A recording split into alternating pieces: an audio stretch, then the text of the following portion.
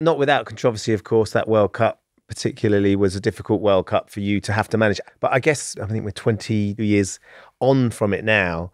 I wonder if you sort of think back to it and think, that could have been different. I should have done that differently. Actually, it was a series of circumstances that were beyond your control. That's impossible, isn't it? Yeah, it's impossible. So whatever happened, and looking back on it, in how it did happen, what transpired, I'd do exactly the same again. Yeah, look, I'm not going to talk about me and Roy. It is 20 years on, yeah, and it's one of the biggest World Cup stories, but I just get a little bit sick of it. And of course, whatever I say, and I say on here, there'll be something said somewhere else. Yeah. I mean, they did a huge big article apparently 20 years on, and the journalists all rang me, would I like to comment on it? No.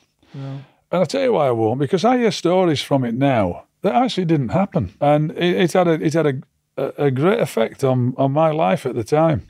And still does. It's still there. So who knows what all of us would have done if we could go back, but we can't. Yeah. So I look at it and I think, no, I did what I did, stand by what I did, and that's its history. Just go back briefly to Japan. Me and Jeff Stelling went to watch England and the Republic of Ireland. It was amazing, Mick. You did brilliant. And I'm glad you brought it up.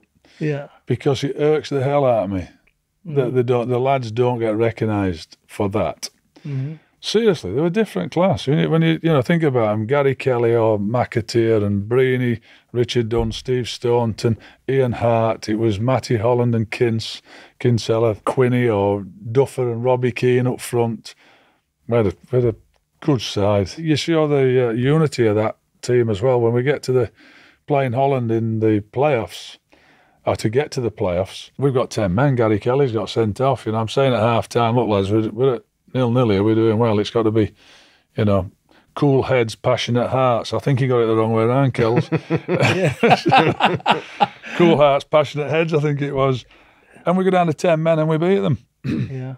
With Louis van Gaal and a great team of Dutch players. So that team was brilliant. Yeah, if you ask me who was my best team, that's the team. And of course, Roy played in those, and that game was a special game, and he played very well in it, and contributed to it. It's kind of sad how it all ended, but it ended the way it did. You've always said what an amazing experience even being out there was. It was just so good. There was Republic of Ireland fans everywhere. When we played Germany in the game, they were the only one. We were the only team that scored against them. Robbie scored. Yeah. That's me doing, you've seen it on television, it's me doing my dad dancing afterwards. I didn't know he was gone in. It was like, he's in. I thought he'd hit the crossbar and gone round the back. Yeah. And of course, he'd hit the post and gone in the net and come round the other side. So that was, spontaneous celebration all around. It was brilliant. Can't be a bit of that, dancing. It should be remembered for that, and it's not. It's remembered because of me and Roy.